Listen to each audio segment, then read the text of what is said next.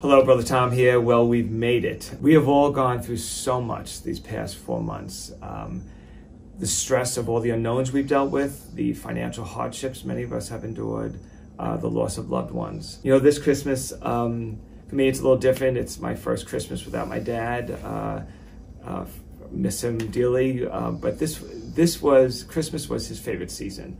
And we'll all get through this. But I am more aware, and I think many of us are, than ever, of all the things we can be thankful for. And it's something we should not take for granted, all the blessings we have with us each day. You know, when we started school late August, I was, in my mind, to be honest with you, was, I hope we make it to October 1st. And then I hope we make it to November 1st, and then Thanksgiving. And here we are on the verge of Christmas vacation, and we've done extraordinarily well here.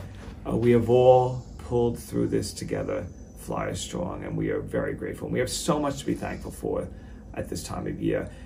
First and foremost in my mind is so grateful and thankful that we were able to have our students, all 1,700 young flyers, back in the classroom every day for live classes. And that was so critical to us to get that accomplished. And kudos to the kids, to the teachers, did an outstanding job.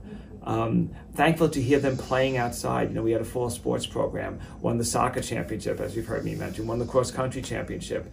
To hear the kids playing outside in gym class, I mean, just the laughter and their banter, so much the sounds of normalcy was what we wanted. And thankful for all the prayers and the kind words and the gestures you all have given to us over these past 4 months to support us. We felt it, every single one of those gestures.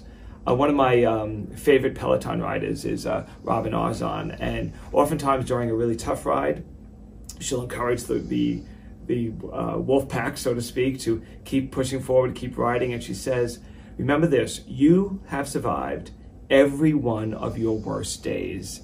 And she'll say that looking right into the camera at you, and that just drives you to achieve more. And think about it, we have all survived every one of our worst days. And that can keep us going.